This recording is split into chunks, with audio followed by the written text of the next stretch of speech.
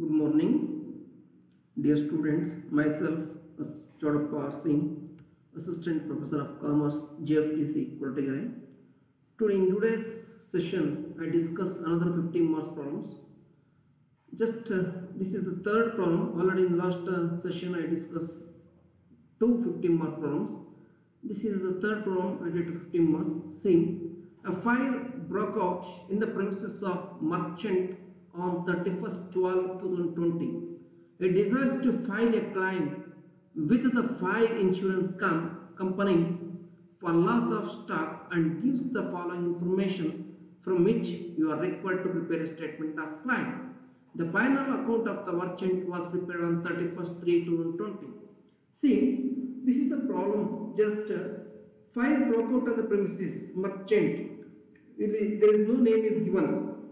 Okay. So premises ಅಲ್ಲಿ fire occurred ಆಗಿದೆ ಯಾವ ಡೇಟ್ ಅಲ್ಲಿ ಅಂದ್ರೆ 31st 12 2020 ಅಲ್ಲಿ ಅಂದ್ರೆ ಕರೆಂಟ್ ಇಯರ್ ಅಲ್ಲಿ ಸ್ಟಾರ್ಟ್ ಆಗೋದು 1/4/2020 to 31st 12 2020. ಇದರ preceding year 1/4/2019 to 31st 3 2020. It desires to file a claim. So company claim ಅನ್ನು ಮಾಡಕ್ಕೆ ರೆಡಿ ಆಗ್ತಾ ಇದೆ for the loss of stock and gives the following information. ಕೆಲವೊಂದು ಸ್ಟೇಟ್ಮೆಂಟ್ ಸಂಬಂಧಪಟ್ಟ ಇನ್ಫಾರ್ಮೇಶನ್ ಕೊಟ್ಟಿದ್ದಾನೆ. Final account of the Merchant was prepared on 31st 3 2020. ಅವರ final account 31/3/2020 prepare ಆಗಿತ್ತು. ಅದು ನಮಗೆ ಇನ್ಫಾರ್ಮೇಶನ್ ಕೊಟ್ಟಿದ್ದಾರೆ. ಫಸ್ಟ್ ಏನಿದೆ ನೋಡೋಣ. Stock on 31st 3 2020 was ₹15,000. Stock on 31st 3 2020 means previous year closing stock. Actually it is a previous year closing stock was ₹15,000. Actually ಇದು trade account ಅಲ್ಲಿ credit side ಬರುತ್ತೆ. But ಇಲ್ಲಿ ಮೇಲೆ ನೆಕ್ಸ್ಟ್ ಏನು ಇನ್ಫಾರ್ಮೇಶನ್ ನೋಡೋಣ ಏನಿದೆ ಅಂತ. Okay, sundry creditors on 31st 3 2020 it is also closing creditors. Closing ಅಂದ್ರೆ previous year closing creditors that should be what you call 25,000 and sundry creditors on 31st 12 2020 current year closing creditors and cash paid to creditors rupees 1,30,000. This is also related to creditors sambandhapattante information. Sales from 1/4/2020 to 31st 12 2020 amount rupees 1,34,000. This is current year up to the date of file. The shift taken memorandum trade account credit side. Normal rate of gross profit on sales was 20% and salvage was rupees 2,800. See, normal rate of gross profit is given. Therefore, on sales is given. When in the problem, if normal rate of gross profit is given, automatically first step and the second step is not required to prepare. Means preparation of trading account and calculation of rate of gross profit is not required. Therefore, see in last first one point, what you call stock on 31st 3 2020 was ₹15,000. This is previous year data and it is a closing stock for previous year. Closing stock for previous year that should be taken into consideration for opening stock for current year. Okay, therefore this is opening stock for current year 15,000 that should be taken memorandum trade account debit side. And what you called sundry creditors information is given. In last problem money debtors information ಕೊಟ್ಟಿದ್ದ. ಇಲ್ಲಿ sundry creditors information ಕೊಟ್ಟಿದ್ದಾನೆ. ಈ ಮೂರು item ಅಂತ ನಾವು total creditors account ಮಾಡ್ಕೋಬೇಕು. ಯಾಕೆ ಮಾಡ್ಕೋಬೇಕು ಅಂದ್ರೆ ನಮಗೆ ಇಲ್ಲಿ ಪರ್ಚೇಸಸ್ ಇನ್ಫಾರ್ಮೇಶನ್ ಕೊಟ್ಟಿಲ್ಲ ನೋಡಿ. 5ನೇ ಪಾಯಿಂಟ್ ಸೇಲ್ಸ್ ಕೊಟ್ಟಿದ್ದಾನೆ. ನಾವು ಇದನ್ನ ಮೆಮೊರಂಡಮ್ ಟ್ರೇಡ್ ಅಕೌಂಟ್ ಅಲ್ಲಿ ಕ್ರೆಡಿಟ್ ಸೈಡ್ ತಗೊಳ್ತೀವಿ. ಆದ್ರೆ ನಮಗೆ ಪರ್ಚೇಸಸ್ ಕೊಟ್ಟಿಲ್ಲ. ಪರ್ಚೇಸಸ್ ನಮಗೆ ಬೇಕೇ ಬೇಕು ಟ್ರೇಡ್ ಅಕೌಂಟ್ಗೆ, ಮೆಮೊರಂಡಮ್ ಟ್ರೇಡ್ ಅಕೌಂಟ್ಗೆ. ಹಾಗಾಗಿ ಈಗ ನಾವು ಮೆಮೊರಂಡಮ್ ಟ್ರೇಡ್ ಅಕೌಂಟ್ ಮಾಡೋದಕ್ಕೆ ಮುಂಚಿತವಾಗಿ ನಾವು ಒಂದು ಅಕೌಂಟ್ ಅನ್ನು ಪ್ರಿಪೇರ್ ಮಾಡಬೇಕು. That is total creditors account. Total creditors account ಅಲ್ಲಿ ನಮ್ಮ ಎರಡನೇ ಪಾಯಿಂಟ್ ನೋಡ್ಕೊಳ್ಳಿ. Sundry creditors on 31st 3 2020 is the opening creditors, that is liability, credit side toward the total creditors account ಅಲ್ಲಿ. And sundry creditors on 31st 12 2020 is the closing creditors, current year closing creditors total creditors account ಅಲ್ಲಿ debit side ತಗೊಳ್ತೀವಿ. Balance figure closing balance ಇದು. And cash paid to creditors that should be taken debit side of total creditors account because of when cash is paid, cash ಹೋಗುತ್ತೆ. ಹಾಗಾಗಿ total creditors account data to cash account. ಹಾಗಾಗಿ ನಾವು creditors account debit ಮಾಡಬೇಕು. So ಈ ಮೂರು ತಗೊಂಡು total creditors account ಮಾಡ್ಕೊಂಡ್ಮೇಲೆ balance sheet for credit side ಬರುತ್ತೆ, that is credit sales. That credit sales is considered for preparation of memorandum trading account. Credit purchases. That should be taken into consideration for preparation of memorandum trading account. That should be taken memorandum trading account debit side. And sales is given memorandum trading account credit side ತಗೊಳ್ತೀವಿ. Normal rate of gross profit ಕೊಟ್ಟಿದ್ದಾನೆ, already ನಾನು ಹೇಳಿದೆ. Normal rate of gross profit ಕೊಟ್ಟಾಗ first step and second step ಮಾಡೋ ಅವಶ್ಯಕತೆ ಇಲ್ಲ. Preparation of trading account and calculation of rate of gross profit is not required to prepare. And salvage is given for the purpose of to find out the actual amount of loss. This is the problem. This is the solution. So now already in this problem, therefore purchases are not given. That's why we require to prepare total creditors account. In this total creditors account, for the purpose of to find out the credit purchases. See, first total creditors account prepare ಮಾಡಿದೀವಿ. Debit credit mention ಮಾಡ್ಕೊಳ್ಳಿ, total creditors heading ಹಾಕೊಳ್ಳಿ, particulars ಮತ್ತು amount column date ಏನು ಬೇಕಾಗಿಲ್ಲ, ಮತ್ತು ledger folio columns ಬೇಕಾಗಿಲ್ಲ, general folio columns. Cash first debit side, what you call first credit side ಬನ್ನಿ. Actually to buy balance brought down, this is the opening balance of creditors, buy balance brought down 25,000 ತಗೊಳ್ಳಿ. Credit side ಬನ್ನಿ, credit side closing balance ತೆಗೆದು ಮುಂಚಿತವಾಗಿ to cash account ಅಂತ ತಗೊಳ್ಳಿ, ಯಾಕಂದ್ರೆ cash paid to creditors ಇದೆ. To cash account ತೆಗೆದುಕೊಳ್ಳಿ, ಅದನ್ನ ತೆಗೆದುಕೊಂಡು ಡೆಬಿಟ್ ಸೈಡ್ ತೆಗೆದುಕೊಳ್ಳಿ 1,30,000. And next very important, to balance carried down means closing creditors ಅನ್ನೋದನ್ನ ತೆಗೆದುಕೊಳ್ಳಿ. ಮೂರು ಐಟಮ್ ಕೊಟ್ಟಿರೋದು 20,000 ಓಕೆ. ಅಲ್ಲಿಗೆ ಓಪನಿಂಗ್ ಬ್ಯಾಲೆನ್ಸ್ ಕ್ರೆಡಿಟ್ ಸೈಡ್ ತಗೊಂಡ್ರಿ, ಕ್ಯಾಶ್ ಅಕೌಂಟ್ ಸಂಬಂಧಪಟ್ಟ ಕ್ಯಾಶ್ ಪೇ ಟು ಕ್ರೆಡಿಟರ್ಸ್ ಅನ್ನು ಡೆಬಿಟ್ ಸೈಡ್ ತಗೊಂಡ್ವಿ 1,30,000 ಅಂಡ್ ಕ್ಲೋಸಿಂಗ್ ಬ್ಯಾಲೆನ್ಸ್ ಅನ್ನು 20,000 ಕ್ರೆಡಿಟ್ ಸೈಡ್ ತಗೊಂಡಿದ್ದೀವಿ. Then there is no others. ಈಗ ನಾವು ಬ್ಯಾಲೆನ್ಸ್ ಶೀಟ್ ಫೈಂಡ್ ಮಾಡೋಣ. ಡೆಬಿಟ್ ಸೈಡ್ ಜಾಸ್ತಿ ಇದೆ, 1,50,000. 1,50,000ದಲ್ಲಿ 25,000 ಕ್ರೆಡಿಟ್ ಸೈಡ್ ಲೆಸ್ ಮಾಡಿದ್ರೆ we get balance figure that is 1,25,000. This is the credit purchases. Therefore ಈಗ ನಾವು ನೆಕ್ಸ್ಟ್ ಸ್ಟೆಪ್ ಹೋಗೋಣ, preparation of memorandum trading account. ನಾವು ಆಲ್ರೆಡಿ ಹೇಳಿದೀನಿ, ಇಲ್ಲಿ rate of gross profit ಕೊಟ್ಟಿರೋದ್ರಿಂದ what you call not required to prepare trading account and not required to prepare rate of gross profit. Therefore what you call the memorandum trading account for the year 1/4/2020 to 31/12/2020. So first opening stock ತಗೊಳ್ಳಿ, debit side purchase ನಾವು find ಮಾಡಿದೀವಿ.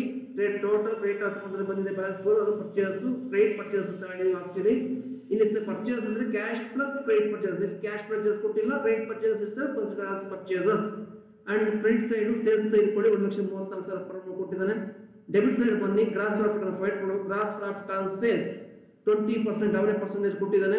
1,34,000 ಮೇಲೆ 20% sales ನೋಡಿ. Credit side 1,34,000, 20% calculate ಮಾಡಿದ್ರೆ 26,000 ಬರುತ್ತೆ. This is gross profit. ಅದನ್ನ ನಾವು calculate ಮಾಡಿದೀವಿ. memorandum trading account ನೀವೇ ಪ್ರಾಫಿಟ್ ನೀವೇ ಕ್ಯಾಲ್ಕುಲೇಟ್ ಮಾಡ್ಕೋಬೇಕು. therefore ಈಗ ಕ್ಲೋಸ್ ಮಾಡೋಣ. Always memorandum trading account credits debit side ಜಾಸ್ತಿ ಬರುತ್ತೆ. ಎಲ್ಲ ಮೂರು ಐಟಮ್ ಆಡ್ ಮಾಡಿದ್ರೆ 1,66,800 ಆಗುತ್ತೆ. 1,66,800 ನಲ್ಲಿ 1,34,000 ಲೆಸ್ ಮಾಡಿದ್ರೆ 32,800 is the stock on the date of 5. This is the balancing figure, stock on the date of 5. So after that, third step, calculation of actual amount of loss. So now memorandum trading account ಮಾಡ್ಕೊಂಡು next ನಾವು calculate ಮಾಡಬೇಕಾದ್ರೆ calculation of actual amount of loss. ಇದಕ್ಕೆ ನಾವು first ತೆಗೆದುಕೊಳ್ಳಬೇಕು stock on the date of 5 ಅಂದ್ರೆ third ನಿಮಗೆ ಏನು ಬಂದಿದೆ ಅಂತ ತೆಗೆದುಕೊಂಡಿದ್ದೀರಾ. ಎಲ್ಲಿ memorandum trading account balance sheet ಬಂದಿಲ್ಲ, ಅದನ್ನ 32,000 ತಗೊಳ್ಳಿ. ಲೆಸ್ ಆಲ್ವೇಸ್ 2,008 ಪ್ರಾಬ್ಲಮ್ ಕೊಟ್ಟಿದ್ದಾರೆ ಲಾಸ್ಟ್ ಗೆ, ಅದನ್ನ ಲೆಸ್ ಮಾಡಿ we get 30,000. add expenses incurred for extinguishing fire ನಮ್ಮಲ್ಲಿ ಕೊಟ್ಟಿಲ್ಲ, ಇದ್ರೆ ತೆಗೆದುಕೊಳ್ತೀವಿ ಅಷ್ಟೇ. ಅದಕ್ಕೆ ಅದು ಫಾರ್ಮುಲಾ ಇದೆ, ಅದಕ್ಕೆ ತೆಗೆದುಕೊಂಡಿದ್ದೀನಿ. we get 30,000 is actual amount of loss. ಹಾಗೆ actual amount of loss ಇತ್ತು. ನೆಕ್ಸ್ಟ್ ನಾವು amount of claim ಅನ್ನು ಕ್ಯಾಲ್ಕುಲೇಟ್ ಮಾಡಬೇಕು. Calculation of amount of claim calculate ಮಾಡೋಕೆ ಫಾರ್ಮುಲಾ ಇದೆ, ಬಟ್ ಇಲ್ಲಿ ಪಾಲಿಸಿ ಅಮೌಂಟ್ ಇಲ್ಲ. ಸೊ ಪಾಲಿಸಿ ಅಮೌಂಟ್ ಇದ್ರೆ ಆ ಫಾರ್ಮುಲಾ ಹಾಕಬೇಕಾಗುತ್ತೆ, ಬಟ್ ಪಾಲಿಸಿ ಅಮೌಂಟ್ ಇದ್ರೆ ಒಂದು ಲೈನ್ ಬರೆದ್ಬಿಟ್ಟು ಸಾಕಾಗುತ್ತೆ. In this problem does not give any information about the policy amount. Therefore we require to hence amount of claim will be the same as the actual amount of loss, that is rupees 30,000. Okay, ಇದು third problem for 15 marks. ಅಲ್ಲಿಗೆ ನಾನು ಮೂರನೇ problem ಅನ್ನು ನಿಮಗೆ ತೋರಿಸ್ತೀನಿ. ಇಲ್ಲಿ actually ಮೂರನೇ problem ಅಲ್ಲಿ total creditors account prepare ಮಾಡ್ಕೋಬೇಕಾಯ್ತು because of purchase ಅನ್ನು ಕ್ಯಾಲ್ಕುಲೇಟ್ ಮಾಡೋಕೆ. ಬೇರೆ ಎಕ್ಸ್ಟ್ರಾ ಇನ್ಫಾರ್ಮೇಶನ್ ಏನೂ ಇಲ್ಲ. Next on to fourth 15 marks problem. See, Balu traders have taken a fire policy of rupees 4,80,000 covering its stock in trade A fire occurs on 30th 6 2020 and stock was destroyed with the exception of value of rupees 1,24,018. Following particulars are available from the books of accounts of the firm. See, Balu Traders ಅಂತ ಒಂದು firm ಅದು fire insurance policy ಮಾಡಿದೆ. ಅದರ value 4 MSR. Therefore, amount of policy is 4,80,000. It fire occurs on date to 30/6/2020. 30/6/2020 ಅಂದಾಗ ನಮ್ಮ current year 1/4/2020 to 30th 6 2020. ಅದರ preceding year 1/4/2019 to 31st 3 2020. ಇದು preceding year. And ನೋಡಿ, stock was destroyed with the exception of the value rupees 1,24,080. Means what? Salvage. Stock destroyed ಆಗಿ ಅಂದ್ರೆ ಆ date ಅಲ್ಲಿ 30/6/2020 destroyed ಆಗಿ ಉಳಿದಿರೋ ಅಮೌಂಟ್, ಉಳಿದಿರೋ ವ್ಯಾಲ್ಯೂ ಆಫ್ ಸ್ಟಾಕ್ ಎಷ್ಟಿದೆ ಅಂದ್ರೆ 1,24,080 ರೂಪಾಯಿ ಸ್ಟಾಕ್ ಸೇವ್ ಆಗಿದೆ. It is salvage. From the following information we require to books of accounts ಸಂಬಂಧಪಟ್ಟ ಇನ್ಫಾರ್ಮೇಶನ್ ಕೊಟ್ಟಿದ್ದಾರೆ. ನೋಡೋಣ ಏನಿದೆ. Stock on 1/4/2020 rupees 1,80,000. Stock on 1/4/2020 rupees 1,80,000. This is what? Opening stock. Actually it is a current year data. It is a current year data that should be taken memorandum trade account debit side. Purchase up to the date of 5. Purchase up to the date of 5 7,80,000. This is what? Current year data that should be taken memorandum trade account debit side. Sales up to the date of 5. Sales up to the date of 5. This is what? Current year data up to the date of 5 ಅಂತ ಹೇಳಿದ್ದೇನೆ. Therefore current year up to the date of 5 ಅಂದ್ರೆ date ಕೊಟ್ಟರೆ date of 5 ಅಂದ್ರೆ 30/6/2020 ಅಂತ. That should be taken memorandum trading account credit side. Next, carriage inwards. Carriage inwards rupees 24,000. ಇಲ್ಲಿ ನಮಗೆ preceding year data ಕೊಟ್ಟಿಲ್ಲ, ಇದನ್ನ ಕರೆಂಟ್ ಇಯರ್ ಅಂತಾನೆ treat ಮಾಡಬೇಕು. Carriage inverse rupees 24,000 that should be taken debit side of memorandum trading account. ಯಾಕೆ ಅಂದ್ರೆ ಇಲ್ಲಿ date ಏನು ಕೊಟ್ಟಿಲ್ಲ, ಆದ್ರೆ ಕೆಳಗಡೆ 6ನೇ ಪಾಯಿಂಟ್ ಅಲ್ಲಿ already rate of gross float on cost ಕೊಟ್ಟಿದ್ದಾರೆ. ಅದು ಆನ್ ಕಾಸ್ಟ್ ಅಲ್ಲಿ answers rate of gross float ಕೊಟ್ಟಾಗ ಟ್ರೇಡಿಂಗ್ ಅಕೌಂಟ್ ಸಂಬಂಧಪಟ್ಟ ಇನ್ಫಾರ್ಮೇಶನ್ ಕೊಡಲ್ಲ. ಹಾಗಾಗಿ ನಾವು ಟ್ರೇಡಿಂಗ್ ಅಕೌಂಟ್ ಪ್ರಿಪೇರ್ ಮಾಡೋ ಅವಶ್ಯಕತೆ ಬರಲ್ಲ, ಮತ್ತೆ rate of gross float prepare ಮಾಡೋ ಅವಶ್ಯಕತೆ ಬರಲ್ಲ. ಅದಕ್ಕೋಸ್ಕರ ಇಲ್ಲಿ ಕ್ಯಾರೇಜ್ ಇನ್ವರ್ಟ್ ಕೊಟ್ಟಿರೋದು ಇದು ಕರೆಂಟ್ ಇಯರ್ ಅಂತಾನೆ ಟ್ರೀಟ್ ಮಾಡಿಕೊಂಡು 24,000 memorandum trade account debit side ತಗೊಳ್ತೀವಿ.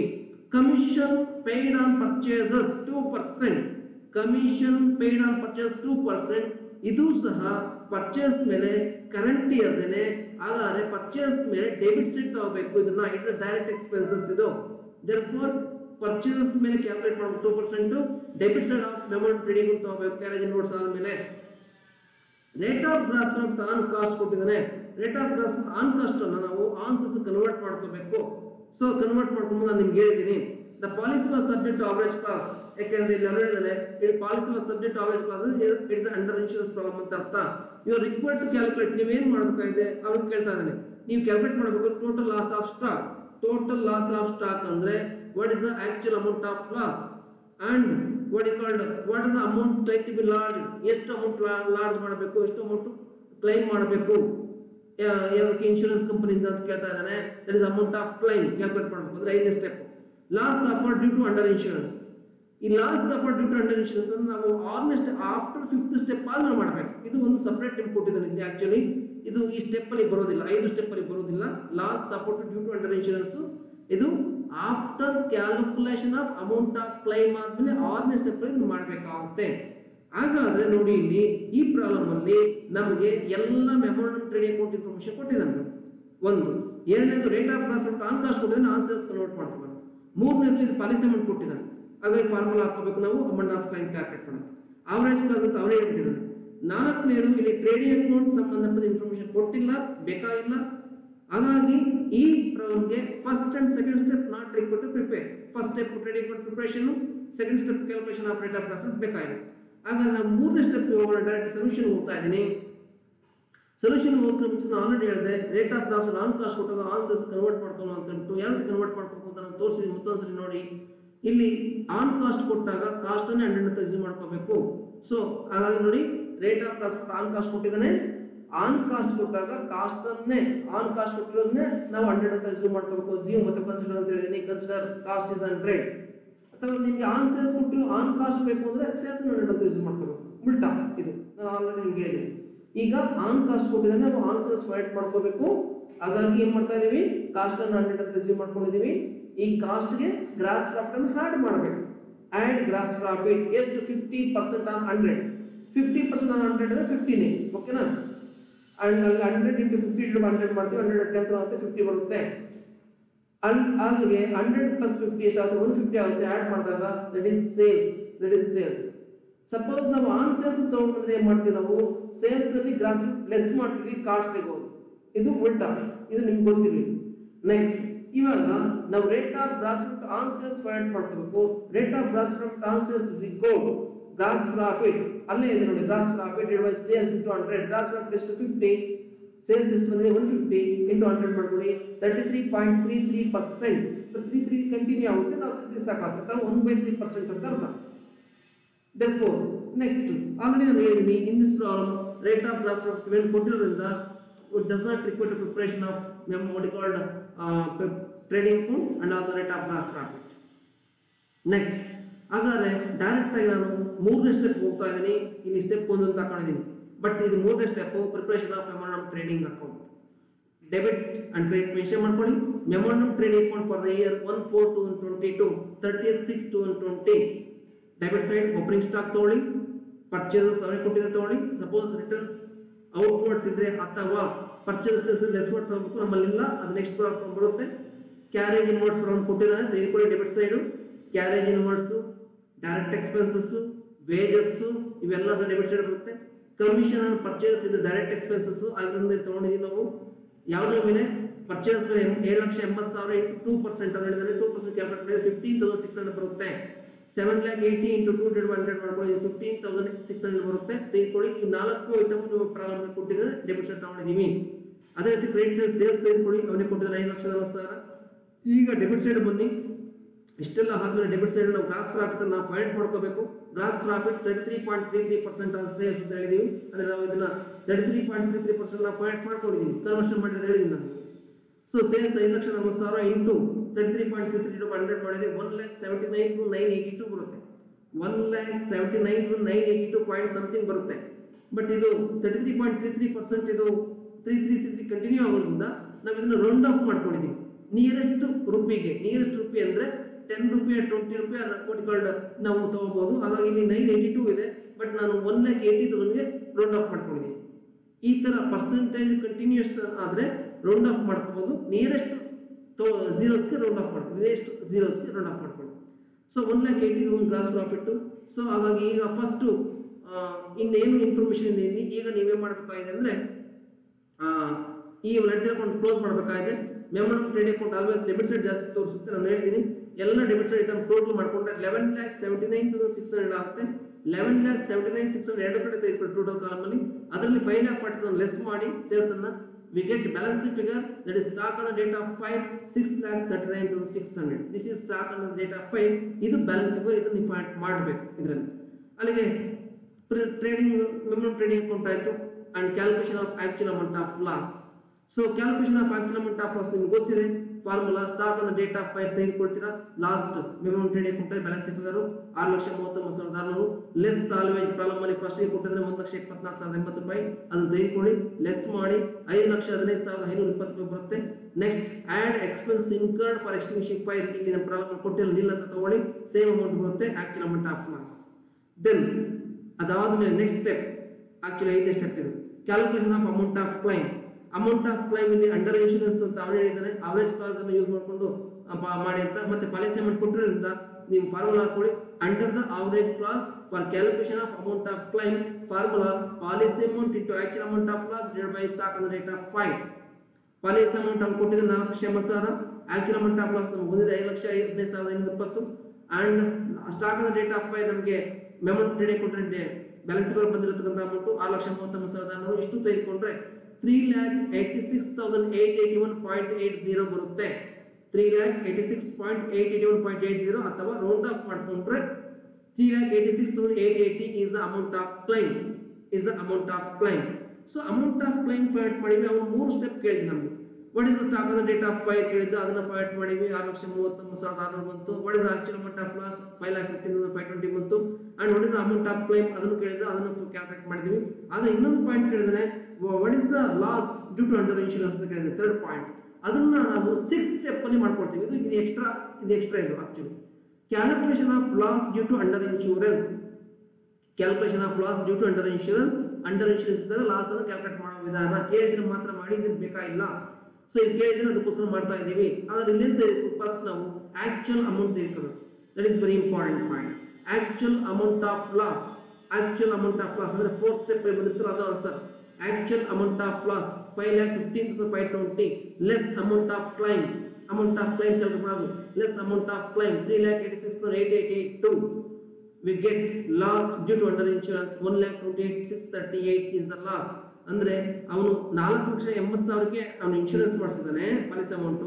ಆದ್ರೆ ಅವನಿಗೆ ಆಕ್ಚುಯಲ್ ಅಮೌಂಟ್ ಆಫ್ ಲಾಸ್ ಆಗಿರೋದು 5,15,520. ಹಾಗಾಗಿ ಅವನ ಅಮೌಂಟ್ ಆಫ್ ಕ್ಲೈಮ್ ಮಾಡಿರೋದು ಕ್ಲೈಮ್ ಮಾಡ್ಕೊಂಡಿರೋದು 3,86,882. ದೇರ್ಫೋರ್ ಅವನಿಗೆ ಲಾಸ್ ಆಗಿರೋದು ಎಷ್ಟು ಅಂದ್ರೆ ಅಂಡರ್ ಇನ್ಶೂರೆನ್ಸ್ ಇಂದ 1,28,638. ಸೊ ಇಷ್ಟು ಇದು 4ನೇ ಪ್ರಾಬ್ಲಮ್ ಫಾರ್ 15 ಮಾರ್ಕ್ಸ್ಗೆ. therefore ಅಲ್ಲಿಗೆ ಇವತ್ತು 2 15 ಮಾರ್ಕ್ಸ್ ನಾನು ಡಿಸ್ಕಸ್ ಮಾಡಿದ್ದೀನಿ.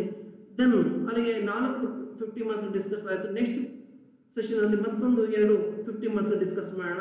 Thank you.